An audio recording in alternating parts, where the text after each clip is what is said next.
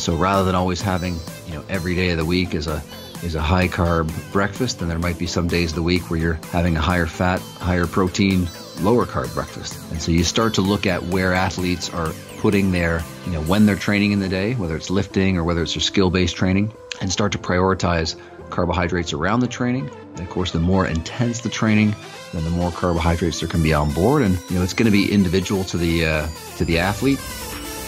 Welcome to the Train with Zan podcast, where our goal is to help you look, feel, and perform like an athlete. In each episode, we're interviewing experts in training, nutrition, and sports performance who will help you separate fact from fiction in the fitness industry. Now, here's your host, a former professional athlete, certified personal trainer, and nutrition coach, Zan Barksdale.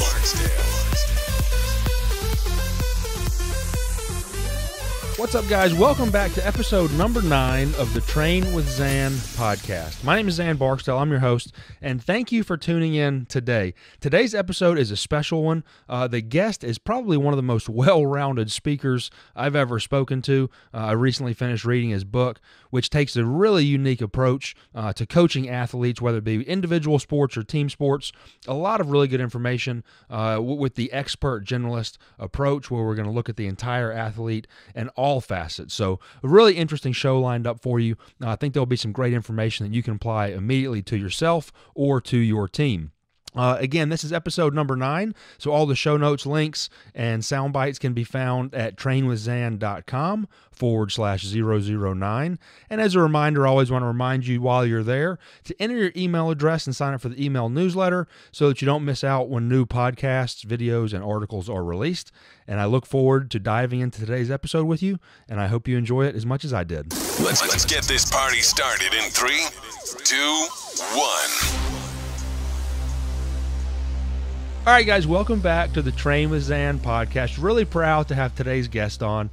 This guy is a naturopathic doctor. He leads Canada Basketball Performance Nutrition Program. He's also a certified strength and conditioning specialist. He has a ton of other letters behind his name, which I'll let him dive into a little bit deeper. But he's also very well known on the international speaking tour. He has his own podcast called the Marc Bubbs Performance Podcast. He consults with teams in the NBA, NFL, NHL, MLB, as well as he's the author of a recently released book titled Peak, the New Science of Athletic Performance that is Revolutionizing Sports. And that's the reason we're really having him on today, is to discuss his new book. I just got finished reading it and really enjoyed it and learned a lot. So excited to have Dr. Marc Bubbs on the show. Zan, appreciate you having me on and taking the time.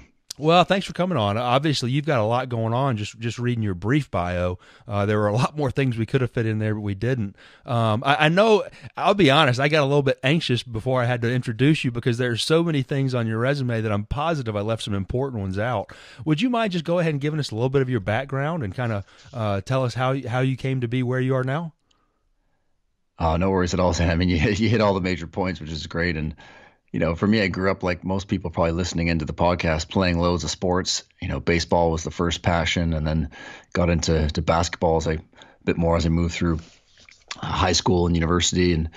And during that time for me, I started getting run down and sick and just couldn't, I was trying to add some lean muscle, natural sort of ectomorph, lanky 6-foot kid at 14 trying to add some weight on, and all of a sudden getting run down and always sick. And this is where I was like, geez, what the heck's going on? And got a little bit of help from the doctors in the area, but it wasn't until someone had touched on my nutrition, and this is going back 20 years when it was a little bit more uncommon to be diving into the nutrition side of things. And all of a sudden, like flipping a switch, wasn't getting sick anymore, was adding the weight nicely and felt great. And for me, that was the first big cue to say, okay, I think there's something we can do here in terms of really helping people out on a health side with how you eat and how you train and sleep and all those lifestyle factors.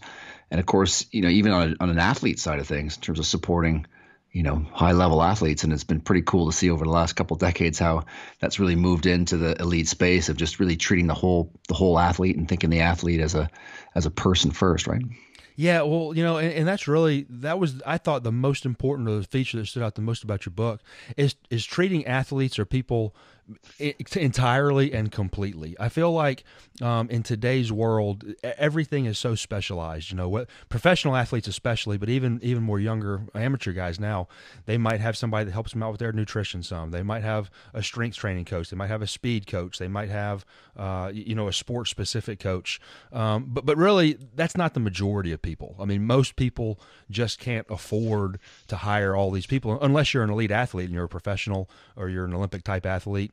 So what happens is, the athlete themselves or the parent, I believe, really becomes in charge of a lot of things and wears a lot of different hats. Like you said, they're the nutritionist, they're the strength training coach, they're the ones that's trying to monitor rest and recovery and sleep. And it becomes a lot to do, and you have to be very well versed in a lot of things, which is kind of the theme of your book. Your book talks about being an expert generalist, and I'd like for you to explain that, to the listeners and kind of tell them what an expert generalist is.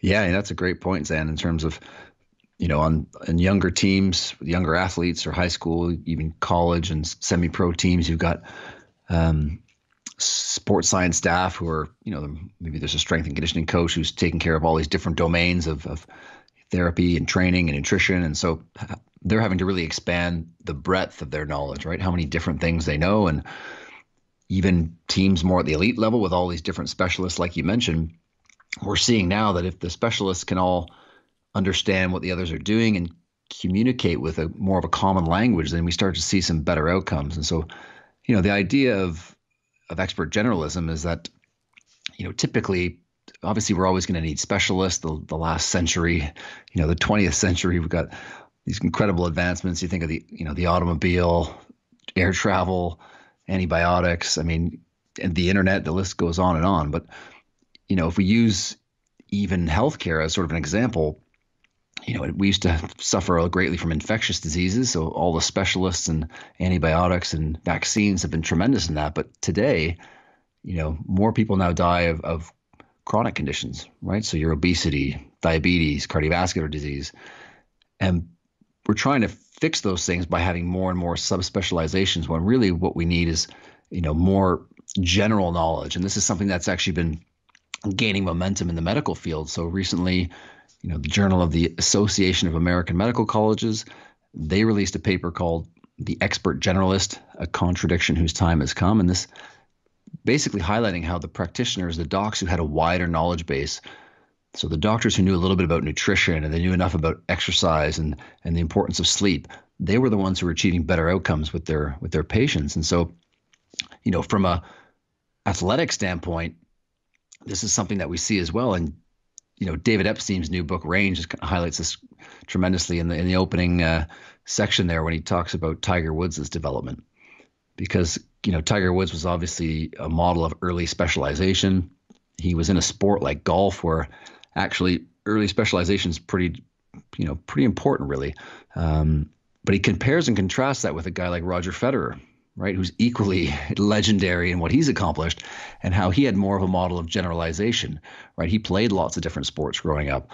And he makes the argument that having that more generalist approach to sport and playing lots of different sports before you specialize is a better way to go about it. And, that would be something that I think we see now in the strength and conditioning space of coaches wanting athletes to play lots of different sports, because that develops all the different physical attributes that they're looking for. And so you see that idea of expert generalism on the development side. And then again, in terms of the performance staff, again, being able to talk the same language, trying to connect some of these dots between, if you're stuck in your silo as a therapist or nutritionist and you're only seeing the problem through your own lens, and you can't take that other person's or third party point of view, then you're going to tend to be stuck with some of these more complex problems.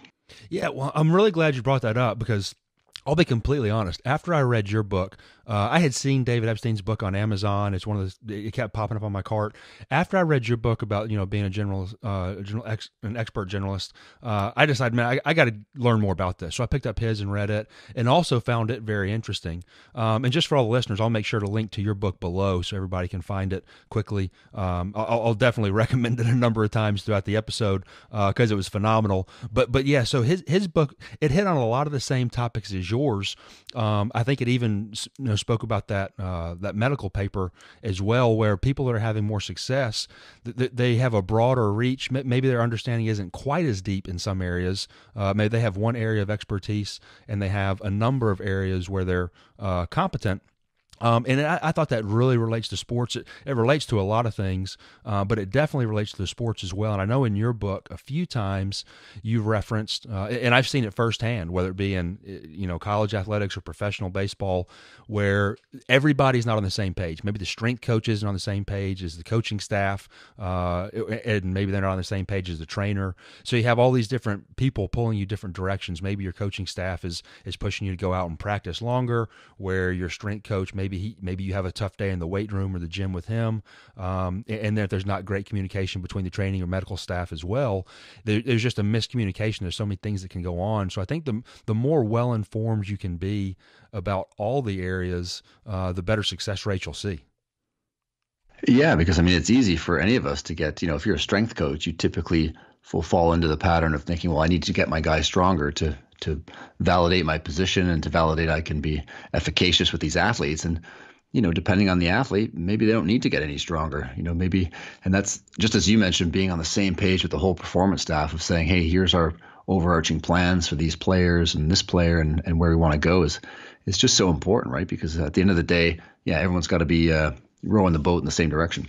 Yep, absolutely. Now, and that kind of really rolls right into, I'd say, the overarching theme of your book, which is to be a great athlete, you have to be healthy first. Guys are getting sick all the time. That's going to impact their performance. Guys who aren't recovering, guys who aren't getting enough sleep.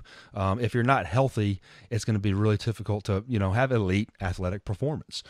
So again, I would say that was one of the overarching themes of your book, but I'd love for you to kind of go into a little bit more depth and kind of tell us your thoughts about how you think just being a healthy person, impacts the athletic performance. Yeah, that's definitely something it's great to see the focus on that today compared to even a decade ago. And of course, you got real, renowned experts around the world like Dr. Michael Gleason from Loughborough University, who's an expert in exercise immunology. And, he had a statement saying that there's now convincing evidence that, increased training load, increased competition load, psychological stress, all the travel that athletes go through, all these things are big risk factors for illness in high-level athletes. And you don't even actually have to be sick. You don't have to have an actual infection, right? Even upper respiratory symptoms. So a guy named Dr. Neil Walsh, who's out at Bangor University, has done a lot of work in this. Even the symptoms will predict poor performance. And so if you've got an athlete who's tired and run down and has the scratchy throat and, is sort of dragging their heels a lot, then that's definitely going to be something that's going to impact their performance, not only acutely, but really when you're thinking that long term. Because if you're in a team sport, you got a long season. We know that at the end of seasons, whether you're playing basketball, ice hockey, football, baseball, that's when athletes are getting run down and more exposed to injury, or their performance will start to dip. So whatever we can do, and you see it again across all these different performance staffs of really emphasizing the fundamentals, those unsexy things that don't really get the headlines on social media or whatnot. But, those are the ones that when you layer those down, become so important. And, even in the book in the immunity chapter, we talk about hand washing of all things, which, you wouldn't really think of that, would you, in terms of having a heavy emphasis. But, you can reduce infection rates by 30-40% just by making sure guys are washing their hands frequently through the day. And it's, again, whether it's handing out Purells or support staff kind of emphasizing that. But you can see even in the recent NBA playoffs, you get a couple guys sick at the wrong time of year, that can cost you a game at the worst possible time. So I think that's where definitely the mantra now is that elite performance really is incompatible with frequent illness. So we got to make sure that we're keeping our athletes healthy and in the gym so they can keep their training, get consistent with getting the sessions in, and obviously being on the playing field. I'm so glad you mentioned that. Now, you actually beat me to the punch because I was going to bring it up later in the show. But that's one of the things since I read your book that I started applying myself is the hand washing.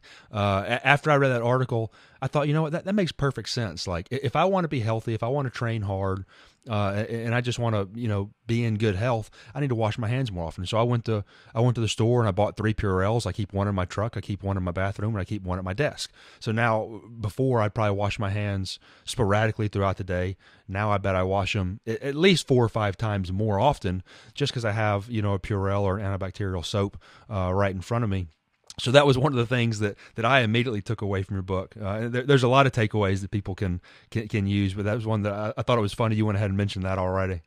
Well, and Zen, I mean, that's one. I've got 3 kids under 5 at home, and I'll tell you, anybody who has little kids at home, if you want to put this theory to the test, colds and flus go around the house like nobody's business, right? But if you start doing the hand washing frequently, you will be one of the few parents in the class who's not getting sick every month. It is really phenomenal. So yeah, appreciate that. Yeah, no problem at all. Like I said, there were a lot of topics, and just so people kind of know, I know I've kind of been very basic or very vague about it. A lot of the topics that you cover in the book are related to health, but they're very specific topics. Some of them are related to controlling our blood sugar, maintaining a sleep balance with circadian rhythms, the microbiome, adjusting that. Keeping your hands clean and working with the immune system. So there are a lot of major topics. If you had to pick out a couple of them, what would you say are a few of the most important things that athletes who are trying to maintain healthy lifestyles, what are a few things that they should really try to highlight? Well, I mean, then there's a couple of fronts here, and if we stay on the athlete health side of things, and this extends more to even coaches, practitioners as well, because we know if you're not getting enough sleep, and athletes don't tend to get enough sleep. So we've got studies out of South Africa showing that 75% of the national level athletes didn't get even 8 hours of sleep per night. We see research on Olympic level athletes. So when they're compared to age and sex match controls, they have poorer sleep quality, right? Typically due to the intense training is what they think, and also more fragmented sleep. So, when you're not getting enough sleep, that's going to start to impair recovery, and it also starts to throw off things like blood glucose control. So your blood sugar levels tend to be higher in terms of the fasting levels. And that's one where if you're a coach or a practitioner, it can be a little red flag for being, kind of tired, run down, whatnot. Because oftentimes, coaches or trainers, working early in the morning, late at night, not getting enough sleep. And so that can be a big one that's going to start to impact health on that front, because we know that if you're even in the, we got the bigger normal ranges for things like fasting glucose. And if you're in the upper quartile, so the top 25%, then you're actually at a 40% greater risk of things like cardiovascular disease. And that actually occurs in a dose-dependent manner. So we see these long, 30-plus year observational studies where it's like the higher your blood glucose, then the greater your risk of some of these events. So that's more maybe on the coach side of things. From the player standpoint, there's 2 key factors here that we keep reiterating in the book, and one of them is obviously the fundamentals. And this is where, as an athlete, laying down the fundamentals of your nutrition is really the biggest bucket, right? That's 80% of getting you to where you want to go. And so, achieving the protein intake that you need overall, typically that where we're aiming for in the book, 1.6 grams per kilogram per day is sort of that minimum dose to really support, and it can go all the way up to 2.2, which is roughly a gram per pound. But when we actually look in the part of the book, we go over the research of in professional soccer and rugby, and how 20 years ago it was guys weren't getting enough protein in.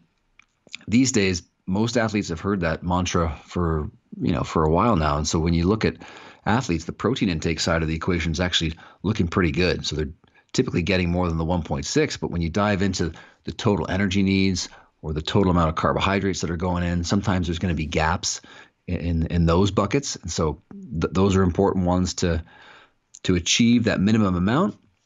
And then in a sport like baseball, and this is where, depending on a guy's body composition, you can actually start periodize the nutrition a little bit. Right? Every meal doesn't need to be a higher carb meal, right? And so this is where, if meals are always higher in energy and carbohydrate, and your athlete is holding on to too much body weight, we know that blood sugars would tend to be higher. We know that inflammatory status will tend to be higher. And the higher your level as an athlete, the more travel that you do, especially air travel, that's going to be a big stressor as well. So, establishing the fundamentals is always job one, but then within that, because you'll often have athletes say, well, I have a healthy diet, and that's great that they, that's the first bench pose. But after that, you've got to really start tinkering a little more and personalizing things to that individual athlete. Yeah, that's one thing I've noticed. I speak to a lot of people, and they say, "Hey, Zan, I'm eating healthy. I'm not getting the results I want. What do you think?" And I say, "Well, what do you eat?" "Oh, well, I eat really healthy. I have a salad or I have some chicken at times." And well, how much of it are you eating? Do you know how many carbohydrates? Do you know how much protein? Your caloric intake? And I would say most people.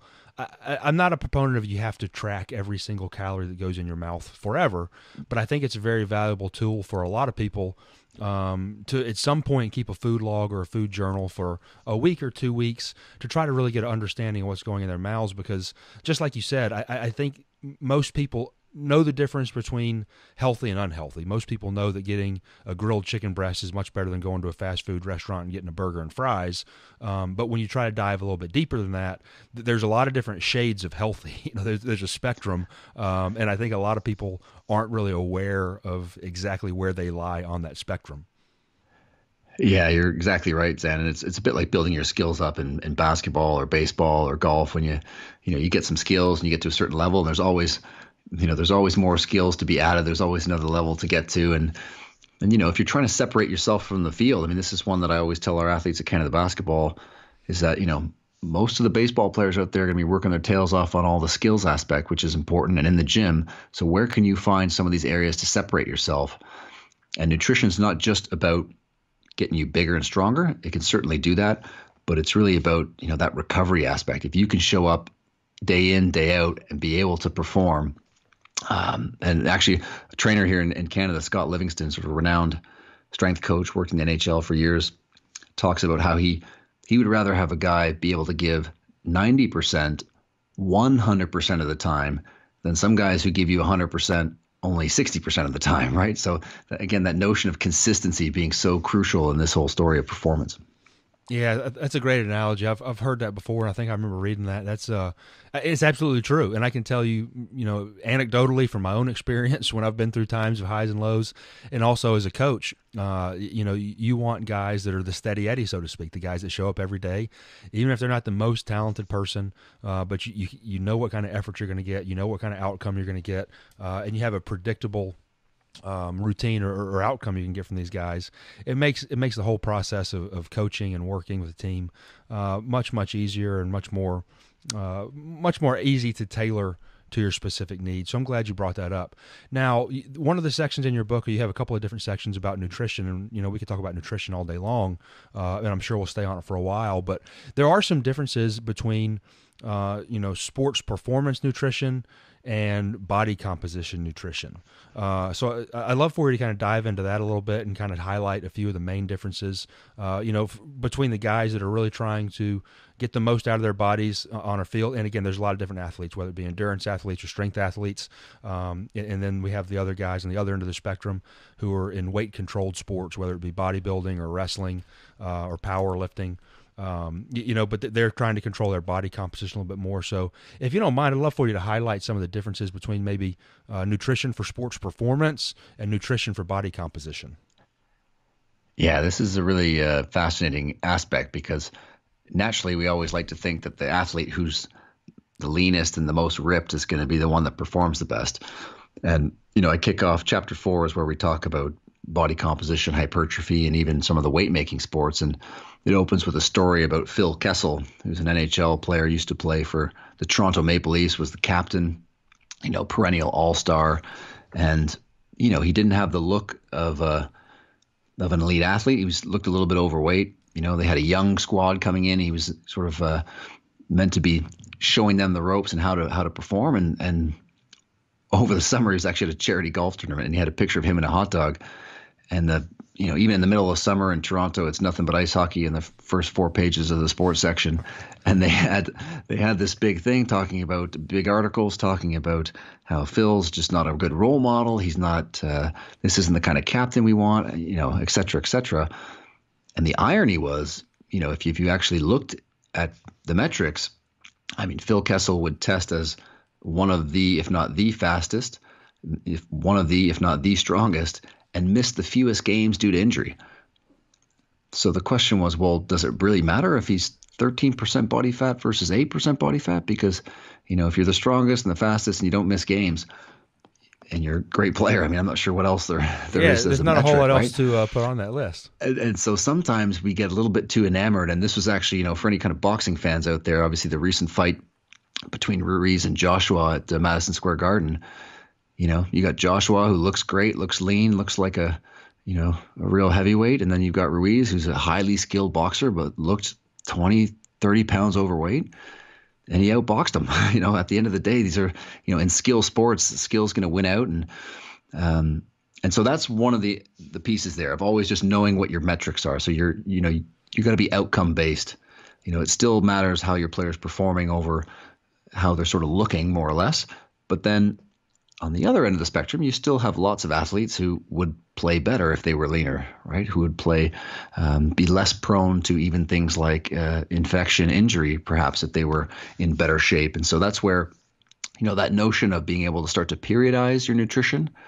And so rather than always having, every day of the week is a high carb breakfast, then there might be some days of the week where you're having a higher fat, higher protein, lower carb breakfast.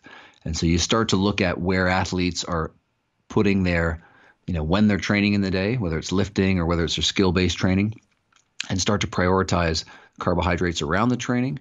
And of course, the more intense the training, then the more carbohydrates there can be on board. And, it's going to be individual to the athlete.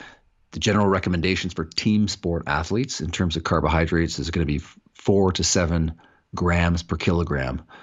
But even within that, I mean, if you weigh 100 kilograms, so 220 pounds, do you eat 400 grams of carbs or do you eat 700? That's a pretty big. It's a big window. It's a big old window, and so this is where, a little bit of tinkering, a little bit of support from, the team performance nutritionist or dietitian, it can be really important to be able to not only help with getting the athlete leaner, but typically if they're going to be more overweight, you're going to make the athlete healthier as well, right? Better blood sugar control, better inflammatory control, more than likely going to have less games missed due to things like infection and upper respiratory tract infection, et cetera. And so, this is where all these kind of loops start to feed back on one another in terms of that idea of having a healthy athlete first. Yeah, sure. It's funny, the NFL draft was not too long ago, and every year the draft rolls around, there's always the pictures of Tom Brady and the videos of Tom Brady, before he got drafted, and basically how he looked. Not super impressive, but what he's ended up being, obviously, is one of the best players of all time. So it's really interesting. I thought that story in your book really correlated to that. Yeah, it's not always about how you look. I know personally from kind of tinkering around in the bodybuilding world that sometimes when you look your best, so to speak. I'm making air quotes right now. When you're your leanest, you're run down, you're tired, your hormones might be suppressed, you don't feel great. But if you have a little bit of extra meat on the bones, per se, sometimes the performance is better. You have more energy, you're able to, you sleep better, you have better workouts. So it's a very interesting topic, and I feel like there's definitely a balance. Can you be really overweight and perform your best? Probably not. Can you be too lean? I think you probably can. I think it's about finding that sweet spot. And ultimately, like you said, it's about working with people who are there to support your goals and help you figure out a really good plan. And that's where I think someone can benefit from reading your book, because most of the people, again, I know Olympic athletes, I know professional athletes, most of these guys hire teams around them. They hire nutritionists in the off season. They have team nutritionists and trainers and doctors and strength coaches. But for the majority of athletes, whether it be somebody who's reliving their glory days and they like to go to the gym and they're just trying to be in great shape, or maybe they compete in a physique sport, or maybe it's a high school athlete, which is a very large group of athletes. You're in charge of all this stuff yourself. And that's where I think really having a good knowledge on a lot of different areas can really help you. And so, like, again, I'm going to plug your book a number of times because that's what we're talking about. Appreciate it. Well, but that's why I have you here, because I thought it was so great, and there's tons of resources in it, and it covers a lot of different topics. So people can kind of start to somewhat become their own coach. And I think that's ultimately the goal. For me, as a baseball coach, a lot of times we say, hey, the best players are their own coach. They're able to monitor themselves. They're able to evaluate what's going on and have that body awareness. 100%. Yeah, totally agree. And that's one of the reasons why we connect folks with all the experts and the researchers on the front lines doing the work so that they can go and read more and dig into it further if they want to. Because as soon as if you can give someone those skills, then that makes a huge difference for them to not be able to navigate, as they go through a season, whether they're playing at university or high school, whatever it might be, right? Absolutely. Which kind of brings me into one of the next topics. That's a good segue. One of the topics you talked about in your book was called halftime nutritional strategies. And you have some stories and some references along with that. But if you wouldn't mind, I know you'll do a much better job explaining it than I will. So let's kind of hear your take on the halftime nutritional strategies. This is a really new area of research, and an expert named Dr. Marc Russell from the UK, leads Trinity University. He's done a lot of work in this in the last decade. And interestingly, he was actually studying skill performance in young soccer players and how having a sport drink, a glucose drink, would impact, skill over the course of a game. And what they actually started noticing was that these kids were starting to have these bouts of hypoglycemia, in the first half and after halftime. And so that was really curious for them. They said, geez, what the heck's going on here? And they actually found that if you were consuming, a higher glycemic index carb, so some, a sport drink, an hour before you were starting the game, you were actually going to see lower levels of blood glucose, 15 to 30 minutes after the start of exercise, which is a problem, right? This is where teams start out slow in the first half or start out slow coming out of halftime.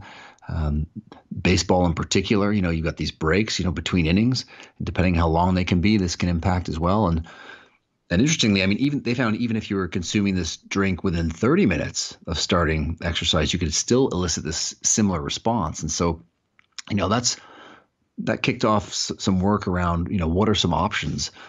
And so a lady named Emma Stevenson, she's over at Newcastle University. They did a really interesting study where they compared maltodextrin, so that's your classic, high glycemic sugar that you'll find in most sports drinks, against honey, your natural honey that you'd get at the shop, and a placebo.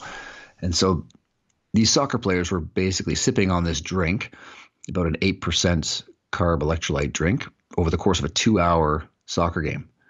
And so you say, okay, well, what happened between this high glycemic, typical sport drink group and with this other group having the honey? And it was pretty interesting because the group that had the honey were able to maintain their glucose levels or blood sugar levels. They were able to maintain them about 13 to 15% higher at the end of the game. And that might not sound like much, but typically glucose levels will be dropping as you get to the end of games. And in soccer, the last 15 minutes is when all the goals are scored, even at the highest level. So that, again, can be the difference between winning and losing. And they also found that, typically you'd have this big drop after halftime with a regular sport drink. But when you adopted this honey-based drink, rather than having like a 20% drop in blood glucose, you'd only have a 4% drop.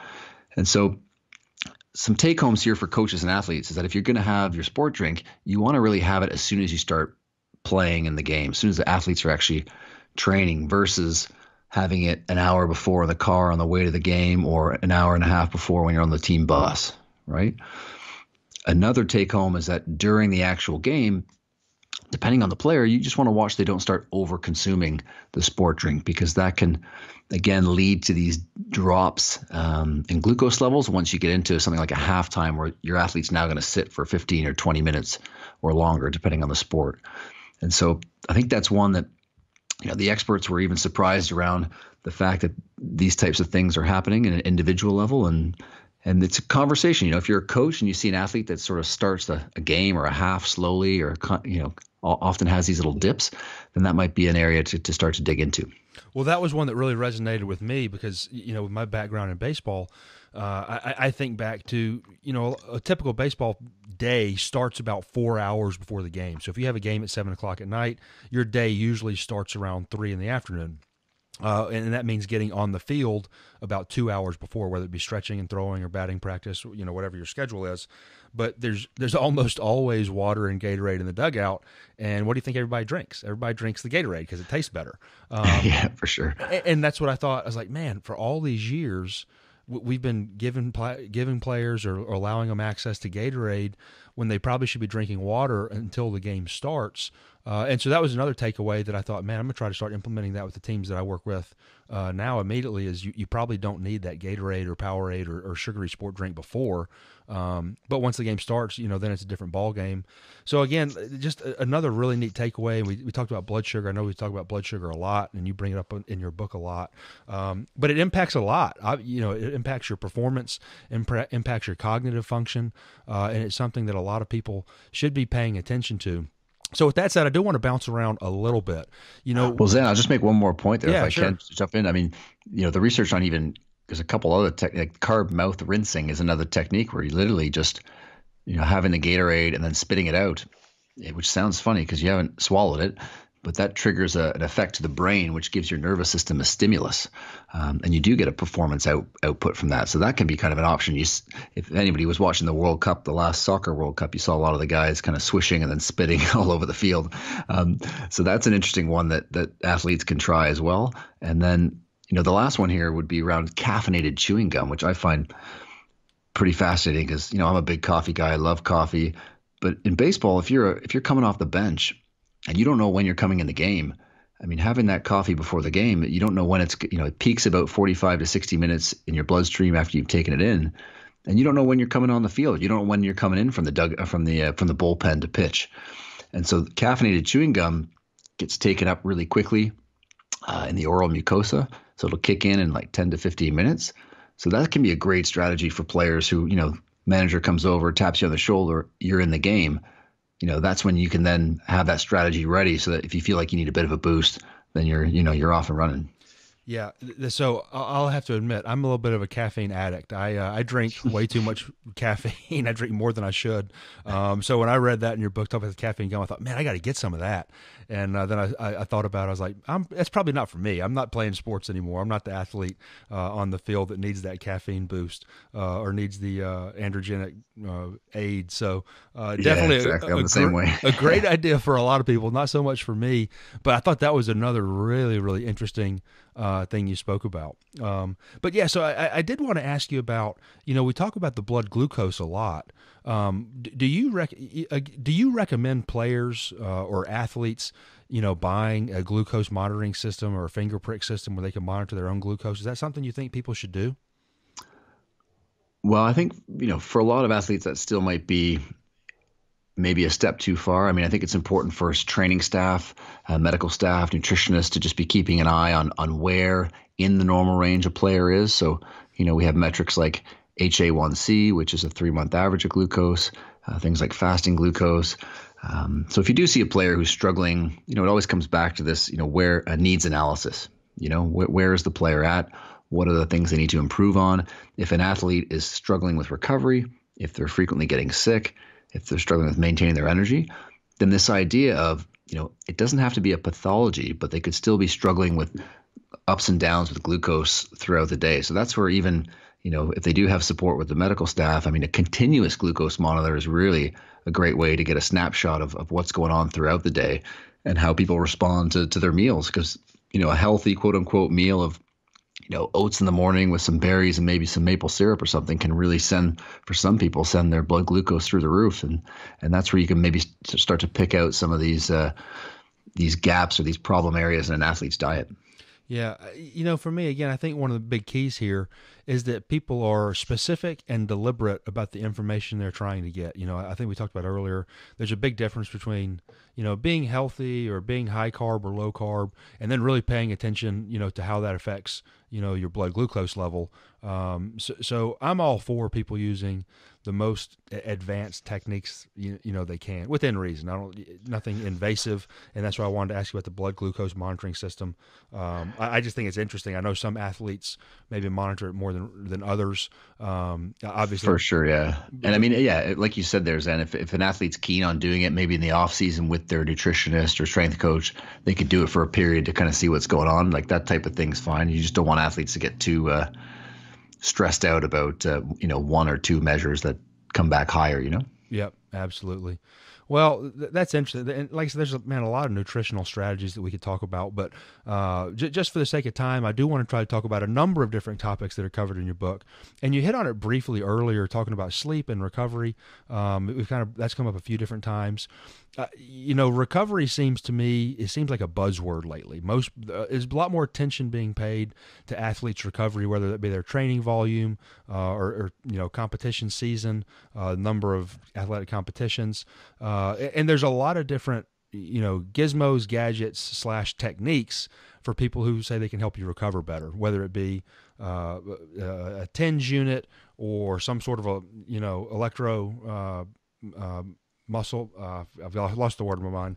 An electrostims, yeah. Electrostims, or the vibration therapy guns, or the cryotherapy, or ice baths. And you hit on a couple of those in the book. I know you speak about the cryotherapy and the ice baths, and I've read a few other things about some of those different methods.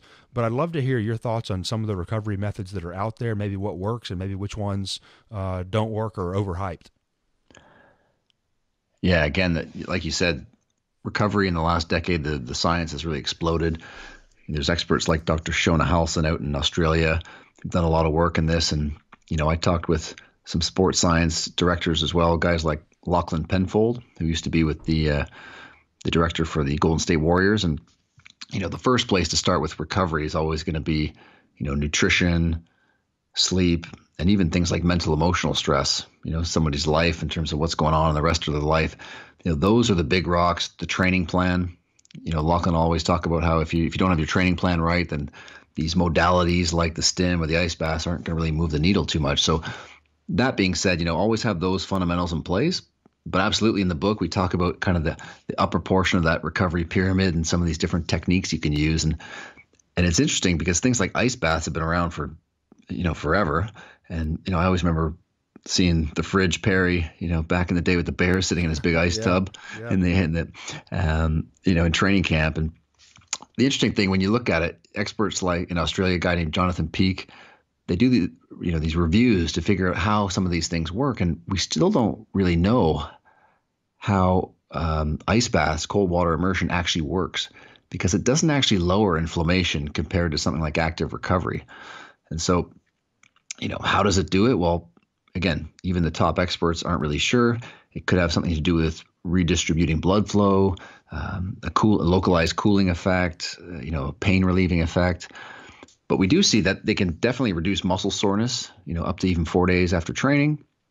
They can, an ice bath can lower or buffer reductions that you might have in muscular power. So those fast twitch fibers, which are really key, in most sports.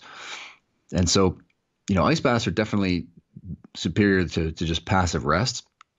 And typically what you're looking for is about 11 to 15 minutes, right, in the bath, and at a temperature of about 59 Fahrenheit. So that's always the tricky part, is to get guys in there for that long to be able to elicit that effect. And, that's where maybe we see now the growth of things like cryotherapy, which, as you mentioned, a lot of buzz around that, and sort of has that exotic feel to it. You standing in a tub, at temperatures, ridiculous temperatures, minus 176 to minus 300 Fahrenheit. But the funny thing is, even at that temperature, your core temperature ends up being the same as it would do in an ice bath, right? And it seems counterintuitive, but air obviously doesn't have the same conductivity as water, and so cryotherapy makes your skin a heck of a lot cooler. That tends to come back after about 60 minutes or so. And overall, cryotherapy has been, shown in some studies, but not all. It's pretty equivocal of being able to reduce muscle damage and muscle soreness. But recently, these things have been looked at head to head, right? So ice baths versus cryo, which is better? And when at the end of the day, results coming out, we see that actually it's the ice baths that result in, lower levels of muscle soreness, which is key in terms of that consistency and being able to repeat your performance, reduce markers of muscle damage. So things like creatinine kinase that you'd pick up on a blood test, less of a drop in the exercise-induced reduction in your muscular power. So you're buffering that natural drop that you get in power from, heavy days of lifting or competition. And maybe most important one is a higher perception of recovery. So the athlete's actual perception of what's going on is better with the ice bath. And the irony of all this is that said, you still have to. It's tough to get guys and gals to get in the ice tub for 11 or 15 minutes, and so you do see a lot of elite and professional performance teams with the cryo because athletes are just more prone to even doing that sometimes. And so, maybe the last point I'll make is that when you talk to these experts again, you say, okay, well, which is better? Is it the ice? Is it the cryo? Is it even a hot bath? And a lot of them now will just let the athlete pick. And you say, well, geez, how come, why would you let the athlete pick? And basically, when you give the choice to the athlete's way more likely to do it in the long run, right? They become more consistent at it. And so I thought that was really fascinating as well, and that there's these little differences between them, but at the end of the day, whatever one the athlete's more likely to keep doing is probably going to be the best one for them in the long term. Yeah, absolutely. I think that's true for a lot of nutritional strategies or workout programs. Whatever you can do to have the most adherence or become the most consistent with will be the best, on an individual basis. So interesting. Now, I do want to ask you about this because this is something I'm a little confused about, and I feel like some other listeners might be as well. When we talk about the ice baths and we talk about reducing inflammation and these topics, When we go in the weight room and we train and we have muscle damage or micro trauma or whatever term we want to use it, I've heard things before that saying you don't want to reduce inflammation because the inflammation process is what helps rebuild the muscle bigger and stronger. That's why you don't want to use products like ibuprofen post-training.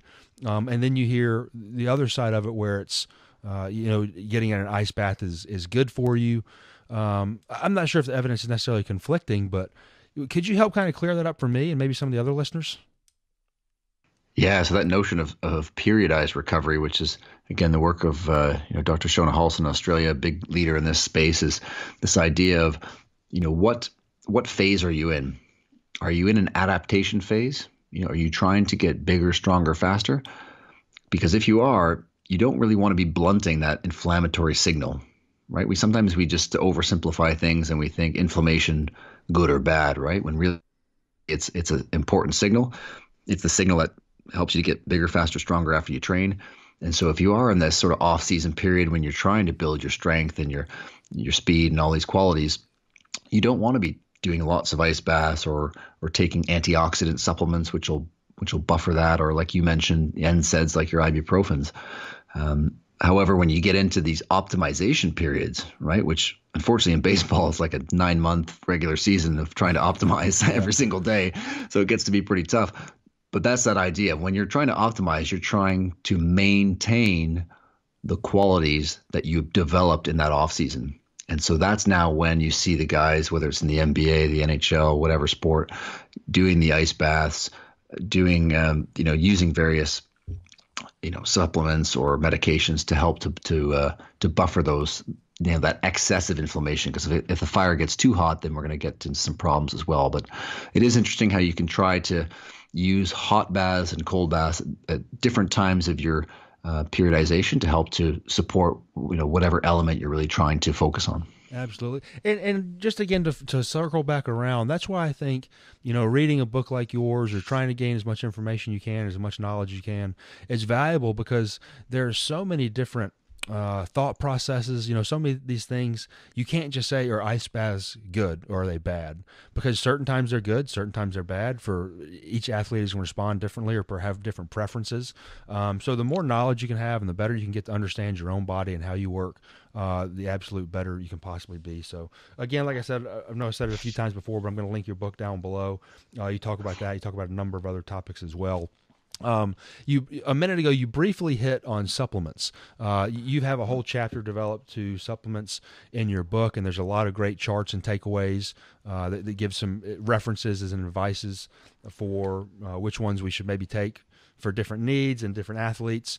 I would say for most of the athletes that I speak to, most of the younger athletes at least, they have the biggest question about creatine, or I would say most of the parents have questions about creatine. And it seems like all of the research is crystal clear on it, but a lot of the people who are listening maybe haven't read the scientific papers or read the journals, or maybe just researched it other than reading an article in a Men's Health type magazine. So For sure. I know creatine's got a lot of benefits, but I'd love to hear your take on creatine and maybe a couple of other supplements that you recommend. Yeah, it is always fascinating how we can have a lot of emotional connection to certain terms. Even like red meat or steak has all these connotations and misinformation around, whether it's good or bad for you. And certain things like creatine we tend to associate with, high school level athletes trying to improve their lean muscle mass and whatnot. And you're very right. In the book, I touch on supplements in the various different chapters, and there's a repetition that tends to happen. So you start seeing the same names of supplements popping up in a chapter on performance, and then another chapter on immunity, and another chapter on recovery. Because when we do look at the research, there's really only a handful of ones that we know for sure are going to really help you in terms of performance. There's other ones that can potentially give you benefit, but potentially might not give you anything. And creatine is definitely one of those supplements. I mean, it's not just, we know all of the, ergogenic benefits in terms of helping to support things like power and strength and speed.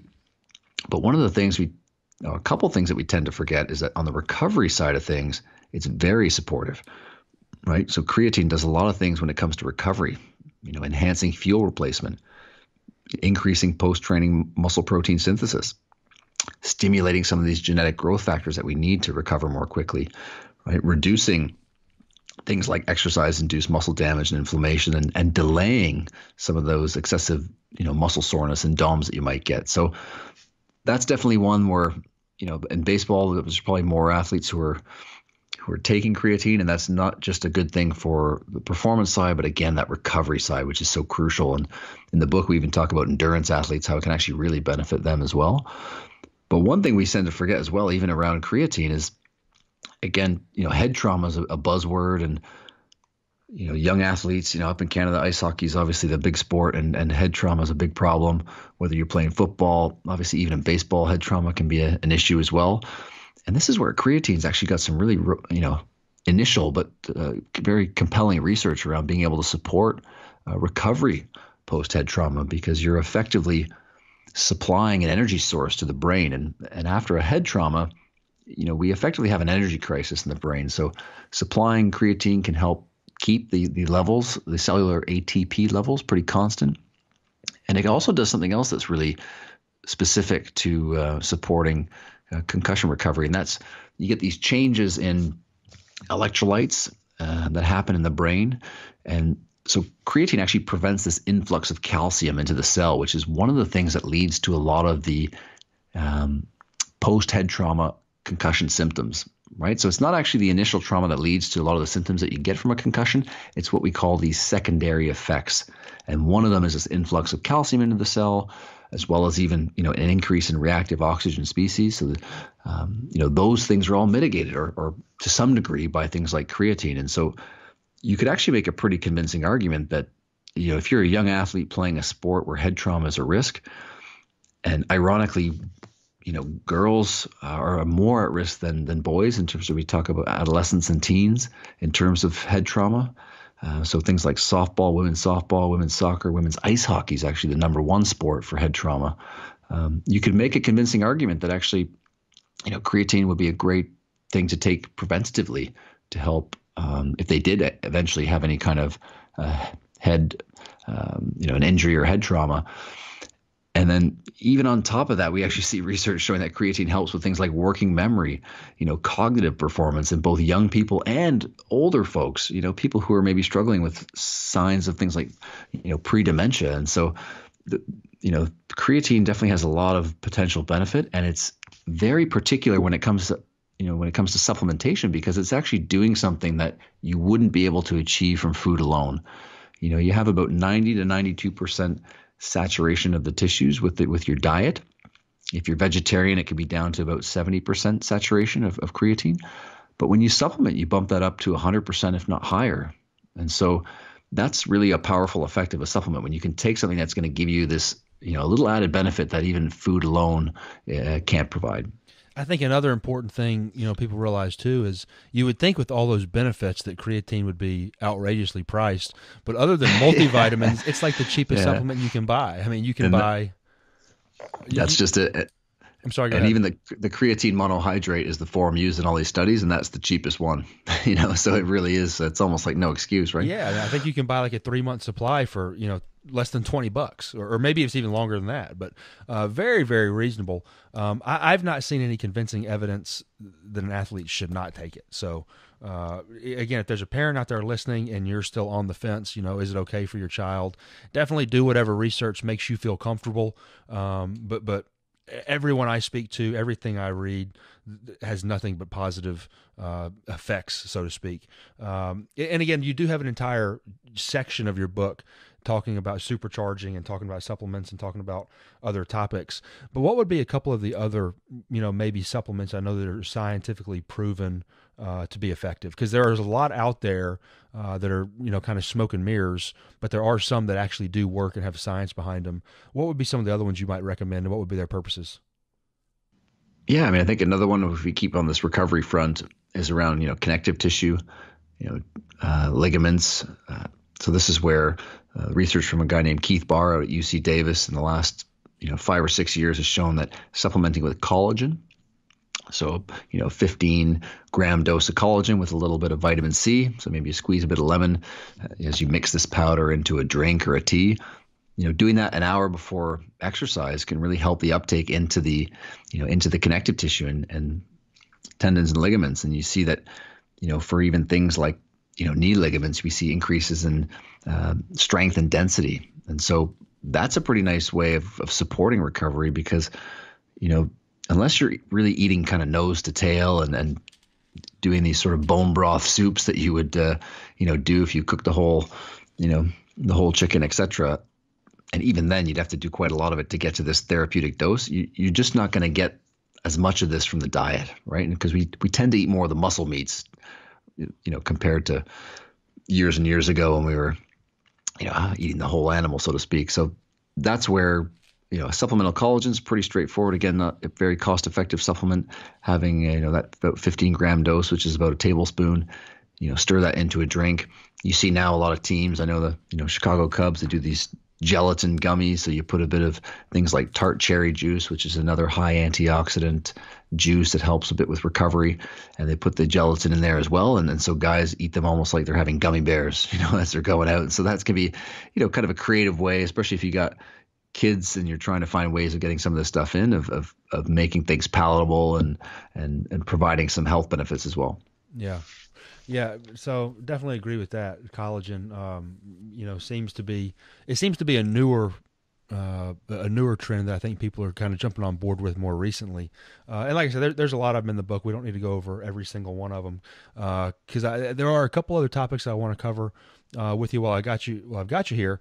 One of them was, and again, slightly different, but it's same topic. One of the sections of the book that I thought was just really, really good, and I actually marked it down. I highlighted, underlined it, and I ordered a book or two that you referenced when you were writing it. You talked about wisdom versus intelligence. I'd love to have you go in a little bit more detail about that.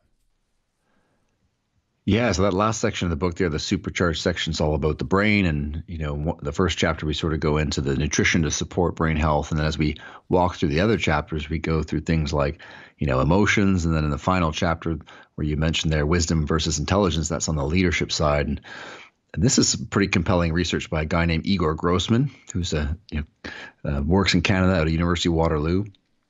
And this is as it relates to interpersonal conflict. So, imagine you're in an argument with somebody, how do you sort of resolve these things, or what are some of the things that come into play? And when you think of intelligence, right, intelligence is really the ability to acquire and apply knowledge.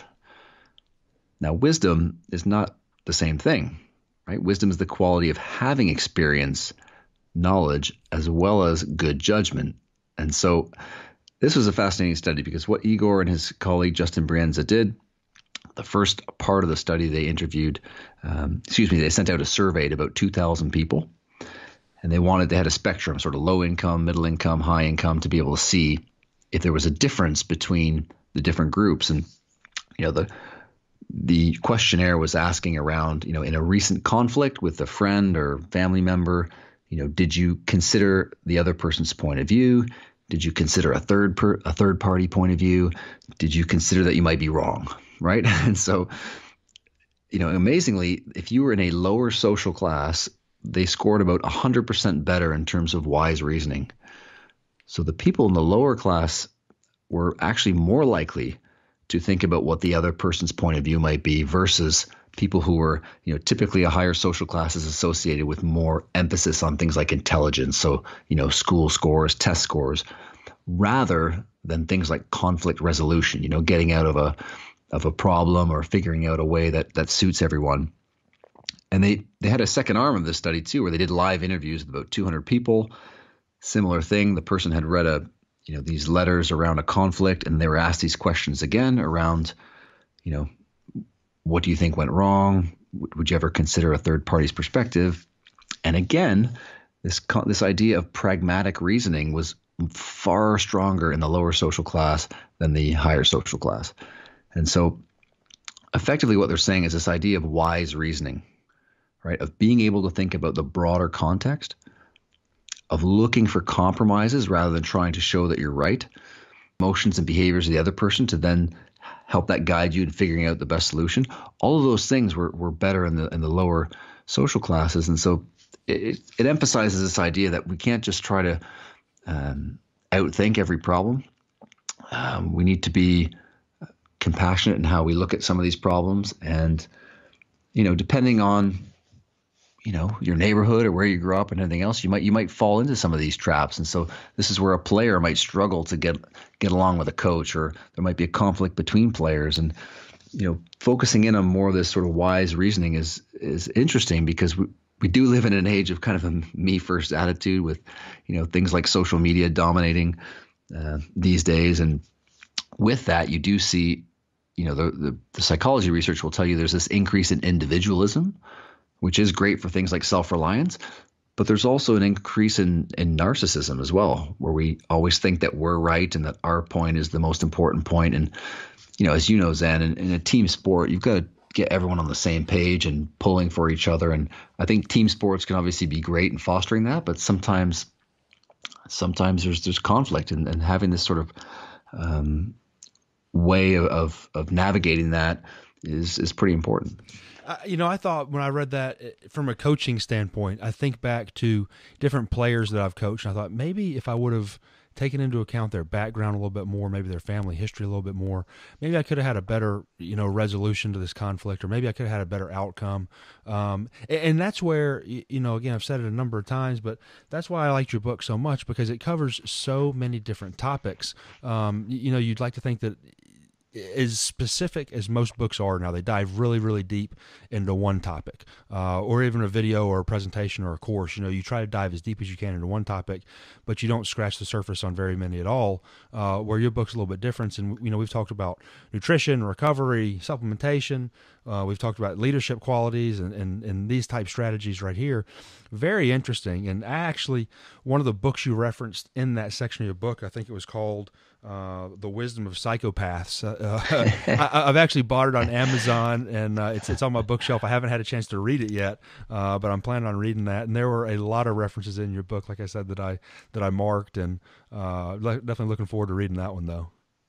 Yeah, that's a guy out of Kevin Dutton out of Oxford University, a psychologist who worked with psychopaths in terms of figuring out the qualities the traits that they possess. And there's a whole collection of different traits that they do possess. And ironically, a lot of the traits are shared by CEOs and upper executives, as well as the Tiger Woodses of the world and the Roger Federers and the Serena Williams.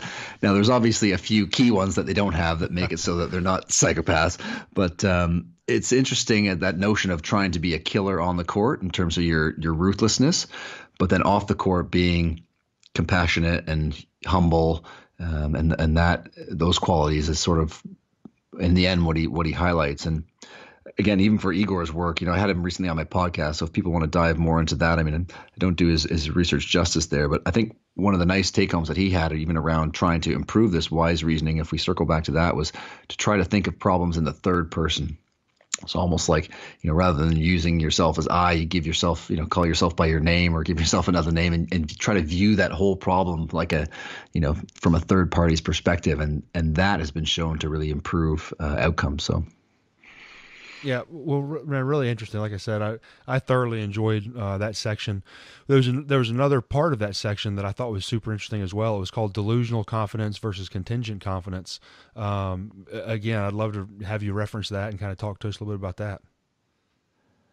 Yeah, I mean, confidence, obviously you need confidence to be at the highest level. And this is where actually a journalist named Eric Barker a few years ago, he wrote a terrific book called Barking Up the Wrong Tree, and introduced me to the science of delusional confidence being this idea of having a higher estimation of what your abilities really are.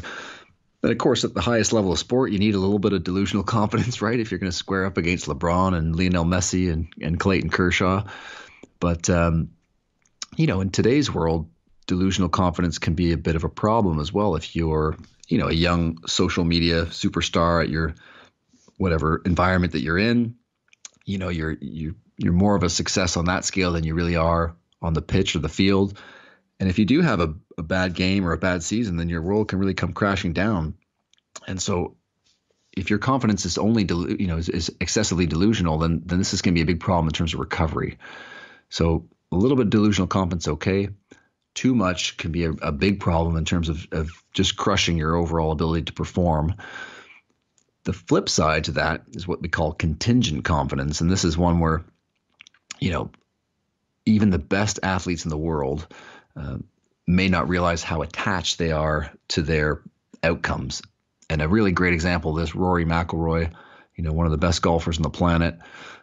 He's actually been really open recently and actively trying to not let his results, the score that he shoots, dictate his mood for the day. And that might sound strange because you think, geez, this is one of the best golfers on the planet, maybe one of the best swingers at the golf club in history. And if you watch any golf, you can basically tell how well Rory's playing just by how he's walking. Like if he's playing well, he's strutting up and down the fairway. He's got this bounce in his step. He looks like, he's on top of the world. And if he's playing poorly, I mean, the shoulders are slumped. He's dragging his feet. He's cursing. And of course, he hasn't, he won a whole bunch of majors a while back. At the age of 25, he already had 4 majors and hasn't won one in maybe 5 years now. And he's done a lot of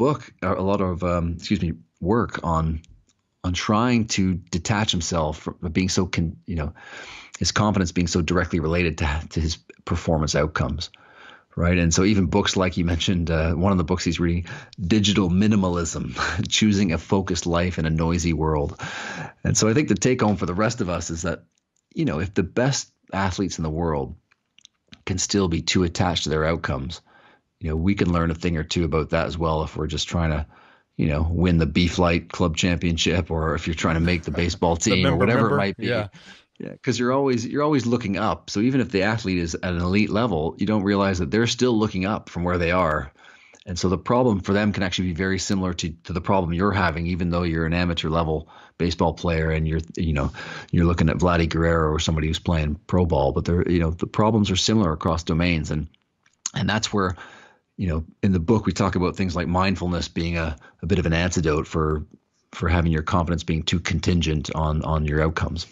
Yeah, when I read that, I thought about a lot of the guys that I coach with Team USA, guys who are very high-profile players, and for good reason. They're very, very talented athletes, but they have large social media followings at a young age. And we're talking about guys who are, 14, 15, 16 years old who already have, tens of thousands of followers, and they get picked apart based on what they do or how they act or their performance. And so I thought that was really interesting. I think it applies to a lot of people. Not just the professional athlete, but the younger guys as well, who maybe are coming up in this world with the Instagram and the social media, and teaching guys how to deal with that is an important part of it, so that they can have success before or after a good or bad performance. So really interesting, and I definitely enjoyed your thoughts on that. Definitely looking forward to picking up the Wisdom of or reading the Wisdom of Psychopaths and some of the other books. It's a good one that you mentioned there. Do the test then. Let me know how it goes. Okay. Well, before I let you off here, so like I said, you mentioned so many good books. Do you have any references? We're definitely going to recommend your book to the listeners, but to people like me or to maybe somebody who's listening to the show, do you have any other books that you've referenced that you think people might find interesting or useful?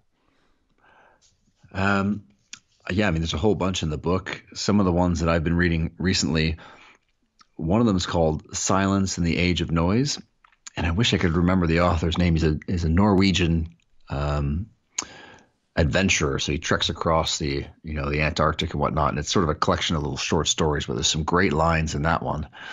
And another book I actually recommended, I read years ago when I was, after university, but it's a really great book on the mindset piece. But it's, Taoism is a form of thinking, and this is called the Tao of Pooh. So it's based around Winnie the Pooh. So it gives you all these deep metaphorical stories, but through the lens of Winnie the Pooh and the characters in that cartoon. So it's kind of a neat way of learning something that's really complex and in a simple way, and it really sticks. Well, I'm definitely going to check those out. And like I said, I'll link those below so everybody else can check them out as well. I know we mentioned you have your podcast, you've got a website, you're active on social media as well. For the people that want to follow you or maybe get to know a little bit more about you, where can they find you, and what would be a good way for them to locate you online? Yeah, if you want to connect, all the social media channels, I'm at Dr. Bubbs. DRBUBBS. I got a funny last name, so I tend to come up. The website's drbubbs.com, and then if you're looking for things specific for the book, athleteevolution.org is where you can check out some of the expert insights and info on Peak. Well, Mark, definitely appreciate you coming on. Like I said before, the book was fantastic. I really enjoyed it.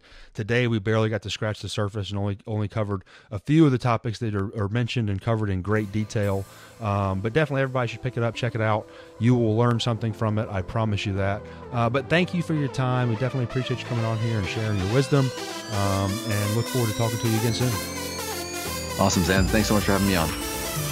Thanks for listening to the Train with Zan podcast, where our goal is to help you look, feel, and perform like an athlete. Be sure to subscribe wherever you're listening and follow Zan on Instagram, Twitter, and YouTube. The training doesn't have to stop here. For today's show notes and more information about training, nutrition, and fitness, head on over to trainwithzan.com and join the team.